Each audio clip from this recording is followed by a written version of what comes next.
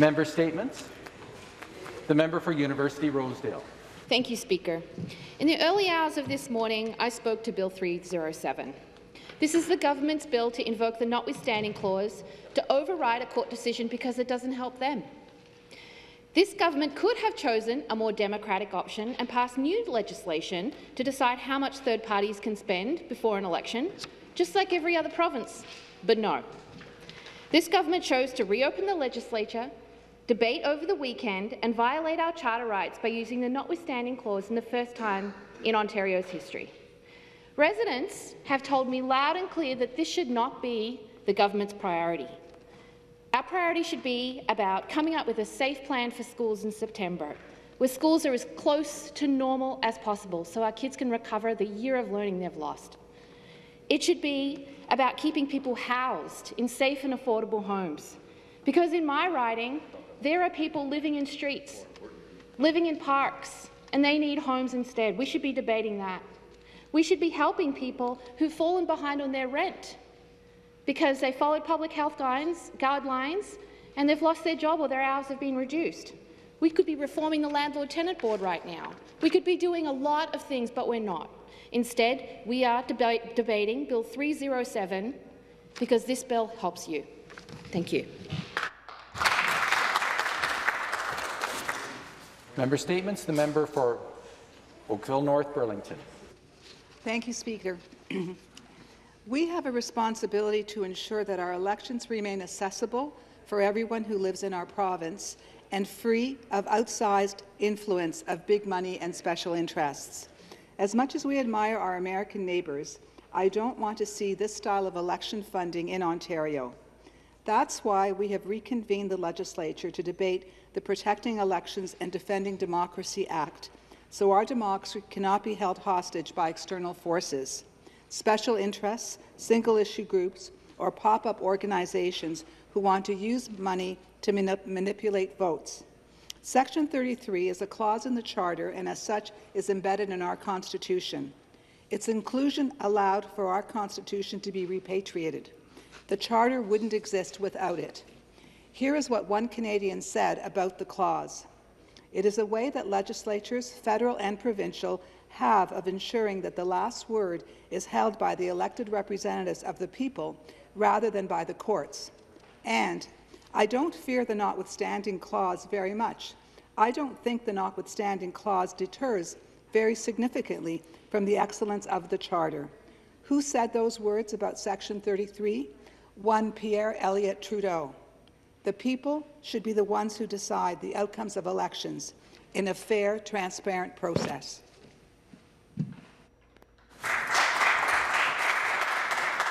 Thank you.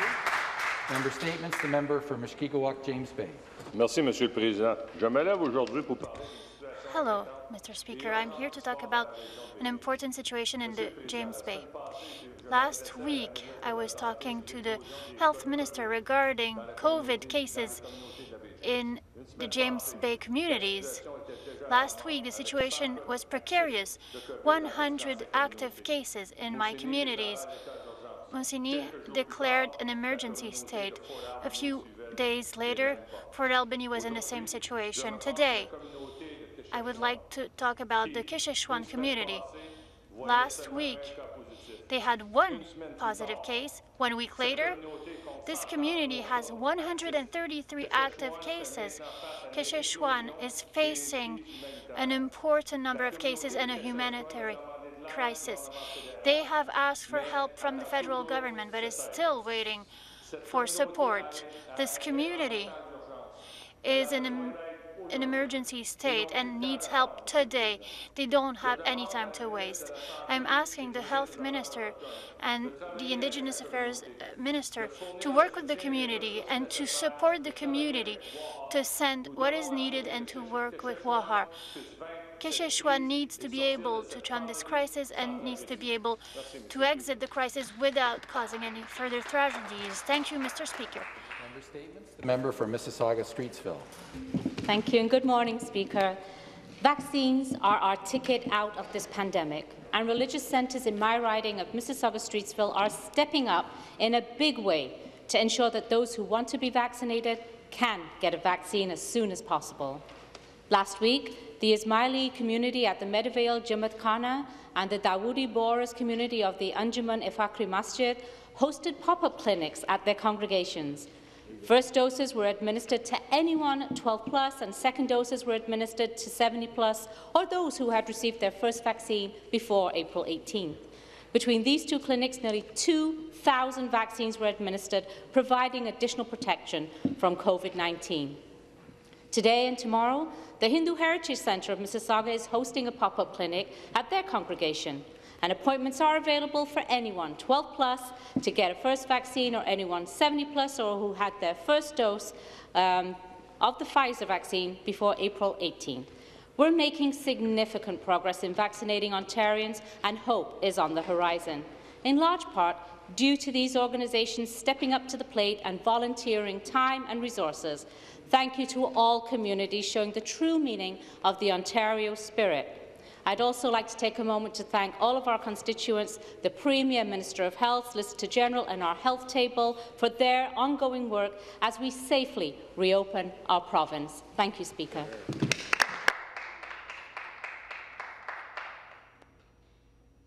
Thank you very much. Member statements. The member for York South Weston. Thank you, Mr. Speaker. Good morning.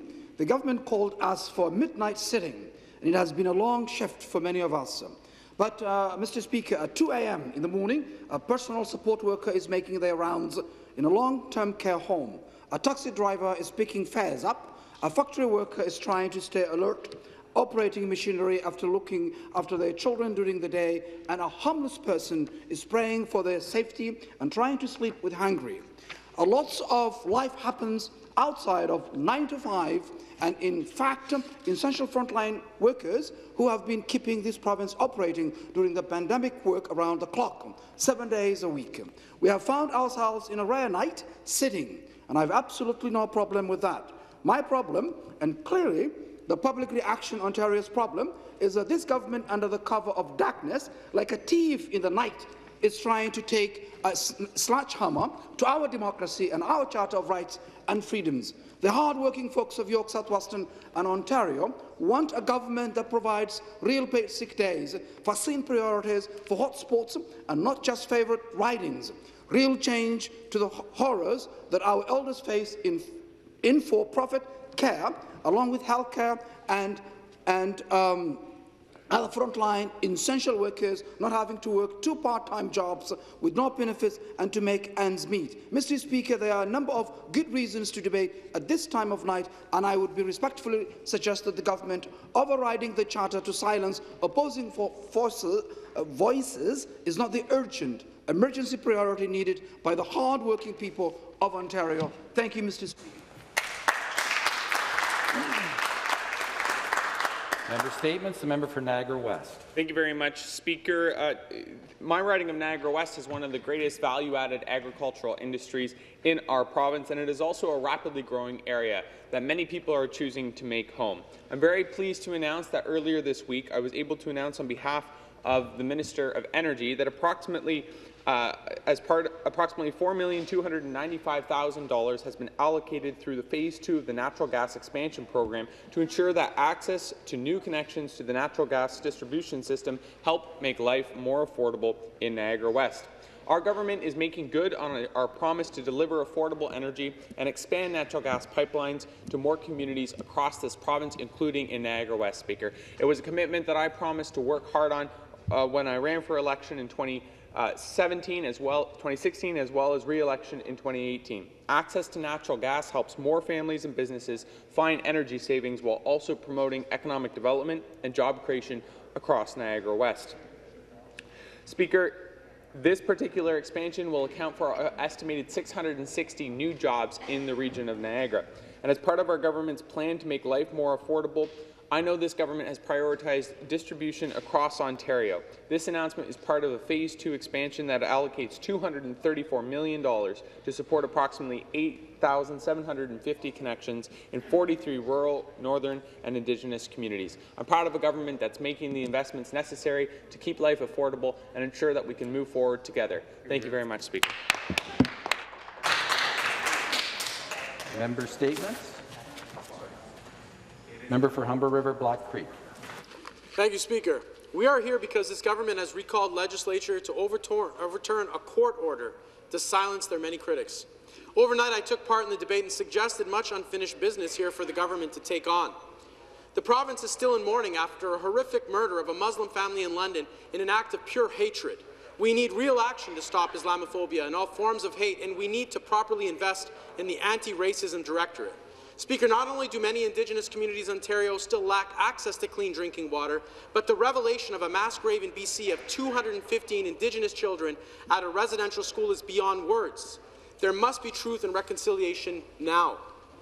Long-term care is still broken. We still do not have adequate sick days. Small businesses are still struggling and need real support. So many tenants and small landlords need help so people don't lose their homes. Our schools need adequate investments and a real plan for a safe return to class. The most at-risk communities need better access to vaccines for second doses. Real action on insurance is needed because commercial and auto insurance rates keep going up even though so many businesses have been closed and accidents have been way down. We need better operational funding for public transit so people don't have to pack onto crowded buses, especially in a pandemic. The list goes on. Speaker, we have urgent priorities, but the government overriding the Constitution in a desperate attempt to silence its critics is not one of them. Thank you. Thank you. Member statements. The member for Orléans. Thank you very much, Mr. Speaker. Mr. Speaker, it would be an understatement to say that the pandemic has wreaked havoc on our society, especially for children. However, in my community of Orleans, a number of individuals have stepped up to help kids in the Orleans Bengals Football Club get back to normal. In memory of her late husband, Eldej Sr., who loved watching his grandsons play football for the Orleans Bengals, Bonnie Belfoy and her family have made a substantial donation which will ensure that every child can play tackle football for free in 2022. Christos and Krizavici Zagumis have paid all the operational costs for touch football this year, Mr. Speaker, allowing any boy or girl wishing to play and develop the love for the game that they share to do so without needing to worry about the costs. Tammy Kopp, who has over the years shown that she'll do anything to help kids, is cutting off all of her COVID hair to raise money to purchase footballs and medical supplies. When learning of these donations, Mr. Speaker, Wendy Charbonneau leapt into action. She immediately purchased over 150 mouthguards for the kids. In addition to these members of the Orleans Bengals Football Club, I'd like to also highlight individuals from my alma mater, the University of Ottawa, Jeff Frignon and Guy Levesque. Mr. Frignon launched the Maroons BIPOC Bursary, and Mr. Levesque has launched the Samuel de Champlain Bursary for graduating Orleans Bengals student-athletes. Because of these caring and generous individuals, this not-for-profit club will survive the pandemic, and more importantly, any child will be able to participate and play football no matter how COVID has impacted their families. At times, it takes a village, Mr. Speaker, and I'm proud to rise in the House to express my sincerest thanks and heartfelt gratitude to these individuals. Thank you. Thank you. Member statements. The member for Scarborough Rouge Park. Thank you, Mr. Speaker. Restaurants have been one of the hardest hit during pandemic. I have spoken to local business owners in my riding of Scarborough Rouge Park, and most are struggling. Recently, I visited X-Mart on Roylander Boulevard in Scarborough Rouge Park and met with owner Nazir. COVID-19 has impacted businesses, but Nazir and his team stepped up and have been supporting the community during these difficult times. Mr. Speaker, there is cautious optimism of better days ahead.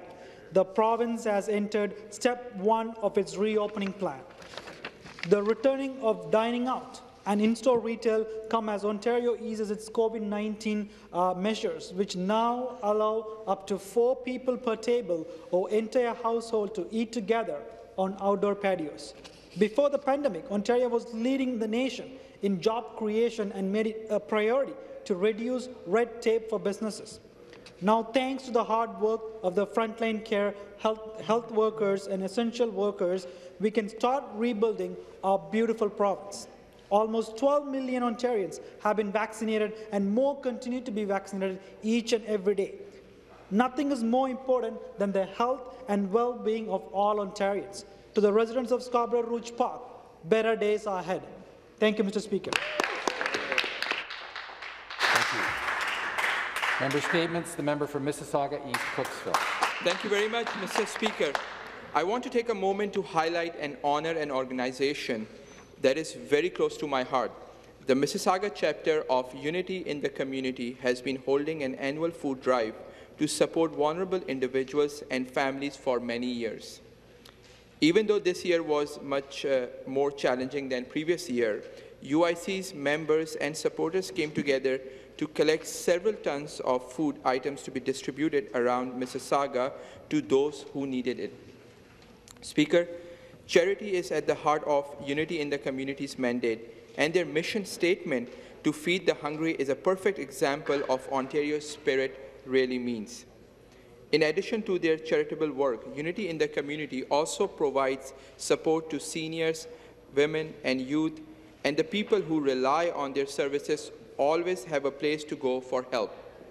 I want to congratulate Unity in the Community on their exceptional service in Mississauga and encourage everyone to learn more about such organizations in their areas and even consider joining and helping out if and when you can. Thank you very much, Speaker.